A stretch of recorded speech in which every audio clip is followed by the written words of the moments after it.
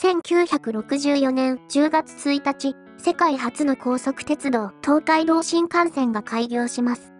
それまで東京大阪間においては在来線特急こだま号が6時間50分で結んでいましたが、新幹線開業に伴い東京新大阪間を4時間で結ぶことに成功したのです。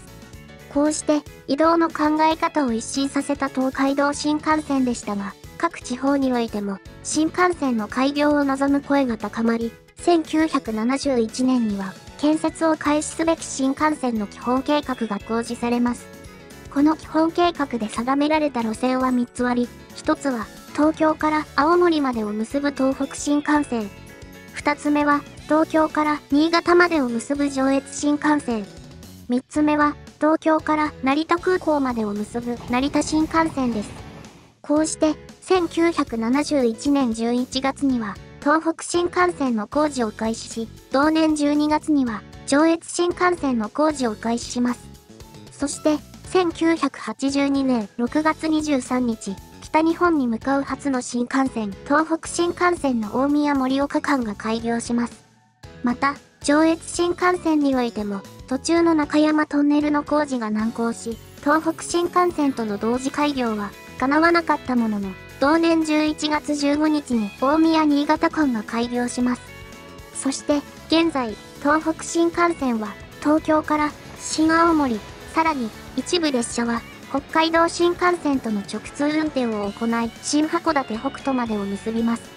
また、在来線に直通するミニ新幹線、山形新幹線と秋田新幹線、長野を通り、富山、金沢までを結ぶ北陸新幹線が運行されています。このように、JR 東日本の新幹線は、様々な方面を結び、需要や行き先によって並結運転を行っているのが特徴です。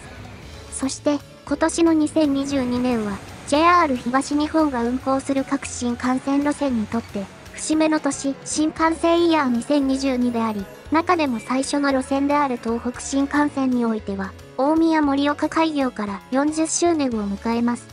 そんな東北新幹線は、2030年度に直通運転を行っている北海道新幹線が札幌まで延伸される予定であることから、東京札幌間を4時間程度で結ぶべく、最高時速360キロ運転を目指しています。こうして時速360キロ運転を目指すべく開発されたのが新幹線用高速試験電車 E956 型アルファ X です。JR 東日本の次世代新幹線として IoT、ビッグデータ、AI などを最大限活用し、安全、安定性、環境性、メンテナンス性を高いレベルで実現するための走る実験室として導入された試験車両です。2019年5月から走行試験が開始されており、2022年3月までが速度向上の開発成果に関する性能確認、データ収集を目的とした第1フェーズ。2022年3月より実施されている第2フェーズにおいては、耐久性能試験、サービスや移動の付加価値などを研究する計画となっています。第1フェーズにおける試験区間は、東北新幹線の仙台から新青森の間が基本であり、この区間においては、時速400キロ走行を含む試験走行が行われています。基本的に試験は夜間に行われますが、最近では昼夜問わず試験を行っています。そもそも、北海道新幹線札幌延伸の際、最高運転時速が360キロに到達していることが重要なのでしょうか。その理由は、東京から札幌の間を4時間程度で結ぶためには、東北新幹線内の最高時速を360キロにしなければ、かなり厳しいからです。飛行機と新幹線はライバル関係にありますが、一般的に所要時間が4時間を超えると、飛行機を利用する傾向にあります。詳細は別の動画で説明していますが、具体的には、宇都宮盛岡間の最高時速を360キロ、盛岡新青森間の最高時速を320キロに設定し、東北新幹線を2時間40分で結べば、東京札幌間の所要時間を4時間程度で結ぶことができるのです。ただし、もちろん実際に走らせていないので、あくまでも机上の空論ですが、これが実現されれば、飛行機に対し大きなアドバンテージが取れるのです。そんなアルファ X に課せられた課題は、時速360キロ運転時における騒音と振動、耐久性です。これらの問題をクリアにしない限り、営業列車による時速360キロ走行は不可能であり、北海道新幹線の札幌延伸において成功できるかどうかは、このアルファ X にかかっていると言ってもいいでしょう。しかし、これらの問題に対して、アルファ X よりも先に立ち向かった高速試験電車が存在しました。それが E954 型ファステック 360S と E955 型ファステック 360Z です。2005年6月に JR 東日本が最高時速360キロで営業運転を行うためのデータ収集を目的として開発された高速試験電車です。しかしながら、最後まで時速360キロ走行時における騒音、振動、耐久性をクリアできず、営業用車両においては、時速320キロが適切であると判断され、時速360キロ運転の夢は叶えることができなかったのです。また、新幹線用高速試験電車では珍しく、2009年の試験終了と同時に全車両が解体され、保存車両は現存していません。今回は、アルファ X の先代でもある、時速360キロの壁に立ち向かった高速試験電車、ファステック360をご紹介いたします。JR 東日本は、1990年頃より、自社が運行する新幹線路線の最高速度向上に向けて技術開発を行います。最初に高速試験を行ったのが、日本初の心在直通車両400系新幹線です。400系は、1990年に試作車が製造され、車両規格が在来線のため、車両の断面積が小さく空気抵抗が少ないことから、運用開始前の1991年に、上越新幹線で高速度試験を実施。同年3月16日には、時速336キロ、さらに、同年9月29日には、時速345キロを記録し、営業用新幹線車両は、時速340キロを超えて走行が可能であることを証明したのです。さらに、1992年3月27日、新幹線車両の限界値を確認するべく、高速試験用新幹線電車 E952 型、E953 型、通称スター21を開発します。そして、1993年12月21日、上越新幹線の燕三条駅付近で、最高時速425キロを記録し、日本最高速度記録を更新するのです。また、スター21のデータを元に開発された営業用車両が E2 系新幹線です。こちらの E2 系においても400系と同じく、2003年3月から4月にかけて、上越新幹線の浦佐新潟間において、高速試験が実施されています。車両は J56 編成が充当され、高速走行を行うために、歯車比の変更、ATC の変更、新型パンタグラフカバー、吸音型台車カバーの装着が実施され、最終的に最高時速362キロを記録しています。なお、この記録は営業用車両を用いた試験においては N700S 系と同じく日本最高速度記録であり、営業用新幹線車両は時速360キロ走行が可能であることを証明したのです。こうしたデータを踏まえ、2005年頃、いよいよドル箱路線でもある東北新幹線の最高速度向上に向けて動き出します。2010年度に東北新幹線が新青森駅まで延伸されることが予定しており、東京新青森間を3時間以内で結ぶことができれば、羽田青森便の航空機に対する競争力を高めることができると予想していました。そのためには、東北新幹線の最高運転速度を時速275キロから時速360キロに引き上げる必要があり、実現に向けた技術開発を進めることになったのです。こうして2005年6月、高速試験電車 E954 型ファステック 360S を開発します。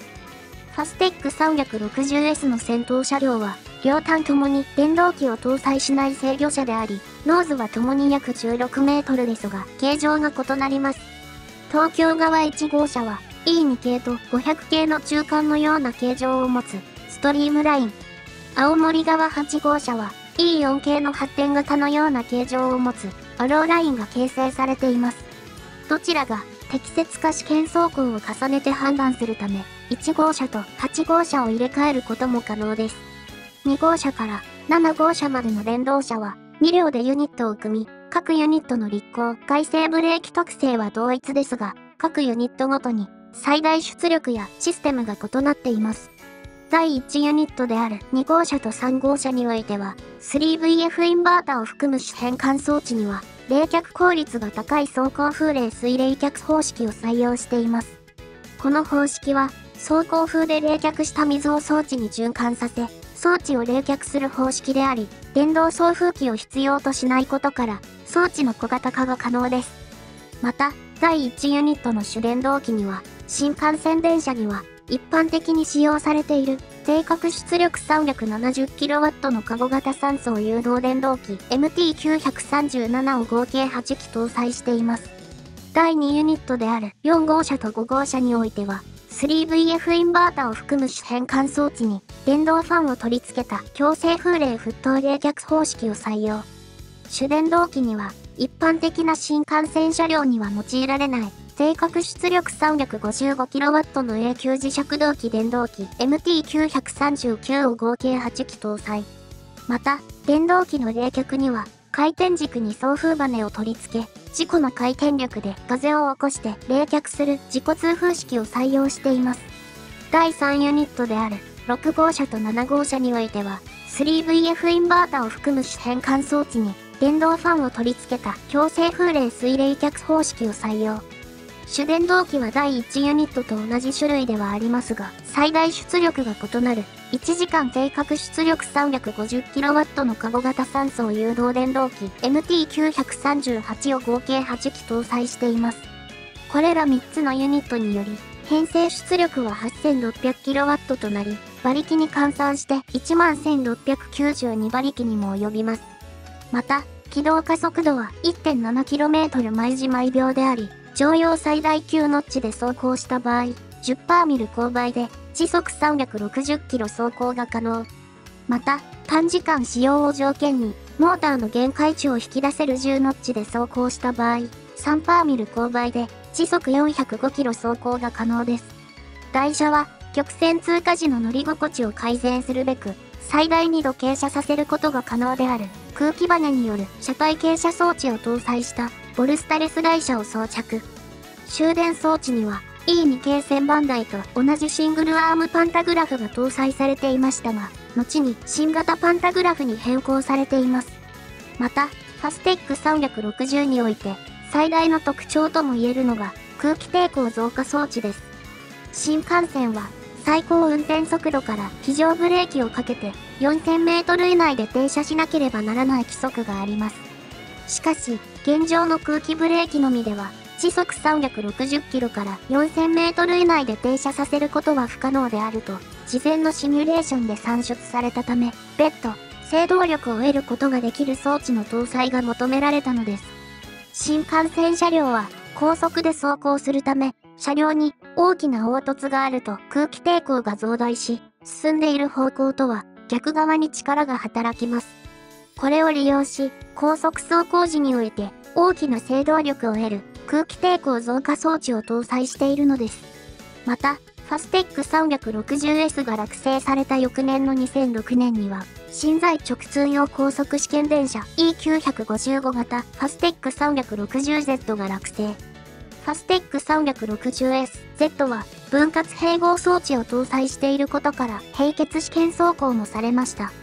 ところで、ファステック 360S と Z はどんな試験を行っていたのでしょうか。ファステック360は時速360キロ運転を行う際の騒音問題、耐久問題を解決するために試験走行を行っていました。新幹線走行時の騒音源は終電検音、先頭部空力音、車両上部空力音、車両下部からの音、構造物からの音に分類されます。試験の一例として、試験走行中の騒音を測定するため、軌道から水平25メートル先にマイクロフォンを設置して測定していました。この測定結果はこちらであり、三角が従来の E3 系と E2 系並結時の騒音、丸印がファステック 360S の騒音データとなっています。これを見ればわかるように、ファステック 360S 単体においては、従来の E3 系と E2 系と同じレベルの騒音に抑えるならば、時速340キロ程度が限界。ファステック 360S と Z の並結運転を行った場合、時速330キロ程度が限界であることが読み取れます。このように、並結運転を行った時の方が、明らかに走行時の騒音は大きくなっています。この理由は大きく2つあり、1つ目は、ファステック 360Z においては、在来線規格で設計されているため、ファステック 360S よりも騒音対策が施せない点です。S の場合、フル規格新幹線の車両限界に合わせることができるため、例えば、騒音源の一つであるパンタグラフ横に大きな遮音板を取り付けることが可能です。しかし、Z の場合は、在来線規格で収めなければならず、S ほど大きな遮音板を取り付けることができません。つまり、車体における制約が大きく、限られたスペースで、騒音の発生を抑制させることは簡単なことではないのです。二つ目は、連結部分にあります。高速走行を行う列車にとって、車体に突起物や凹凸を作ることは、その分、空気の流れが悪くなり、騒音を発生させる原因にもなります。この連結部分で、空気の流れが悪くなり、大きな騒音を発生させているのです。また、S と Z の並結走行をした際、トンネル内において、両方向への振動が大きかったのです。ファステック360が残した最も大きな課題を正確に述べるならば S と Z の並結走行時における騒音と振動です。これにより当初予定していた時速360キロ運転は断念し、環境やコスト面を考慮し、量産車である E5 系の最高時速は320キロが妥当と判断されたのです。こうしてファステック360は当初の目標を達成できないまま、すべての試験走行を終了し、2009年9月7日、全車両が解体され、保存車両は存在していません。しかし、JR 東日本は、時速360キロ運転の夢を諦めていませんでした。2019年5月、新幹線用高速試験電車 E956 型アルファ X を落成。ファステック360が叶えられなかった夢は、アルファ X に引き継がれたのです。現在、アルファ X は、東北新幹線の那須塩原新青森間を中心に、昼夜問わず試験走行が実施されています。北海道新幹線札幌延伸まで約8年ですが、残された時間は長いようで短く、今も、アルファ X は、鉄道車両にとって難問すぎる課題に立ち向かっているのです。